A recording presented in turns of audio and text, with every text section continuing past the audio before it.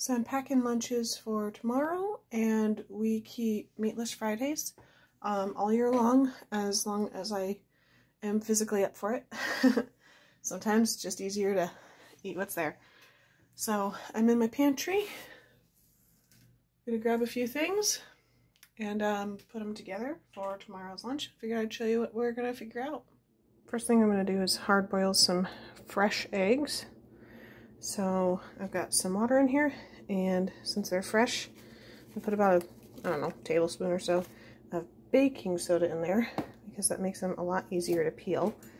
So I'm gonna make sure that these are nice and clean. Most of them are pretty darn clean. Some of them have a little schmutz on them, so I'll rinse them off. And I'll cook them at a boil for about 5 minutes with it covered. Turn off the heat and wait for it to cool down some, and that's how I get mine to peel the best. Now I'm gonna make some Jell-O. I'm gonna do like this, and then it calls for a cup of freshly boiled water, so I just fill it about halfway, maybe a little more because I'm gonna make it stretch. And then I'm going to stir it. Since a pint is 2 cups, I don't have to get out a measuring cup. Once it's stirred up really well and dissolved, I have these little guys, and what I'll do is I'll fill it halfway with the hot and then fill it the rest of the way with the cold, and then just stir it up. Alright, I'll make a super fast tuna salad, just mayonnaise and tuna, because some of my kids, well, one does not enjoy eggs. So shelf stable, I'll be putting in 6 applesauce. This is for 5 kids and me. Boxes of raisins because they sent me boxes instead of the big container. A thing of crackers. Mixed nuts that I've put chocolate chips in. And some spoons. I'm going to need one more.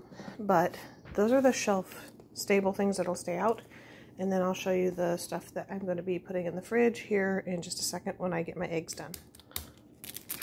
So let's see if it did the trick. Doesn't always work, but usually works a little bit better than not doing it. Okay, I couldn't do it with one hand, but I got it started.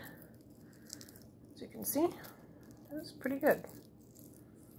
Alright, full disclosure, some peeled better than others, but these are literally from like yesterday, so they're still pretty new. So I have this pickle brine, and I had some left over. I'm going to put it in there.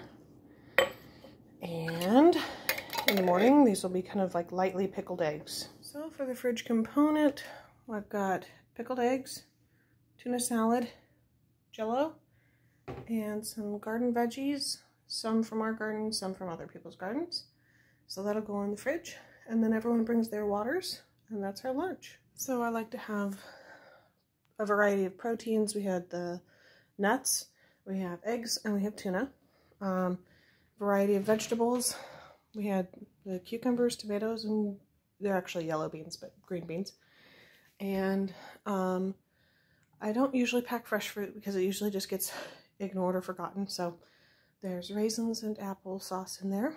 And as far as carbs go, instead of loading up on them, we just had a little bit of crackers and the chocolate chips in with the nuts. So yeah, that'll be our lunch tomorrow. And yeah, for our co-op.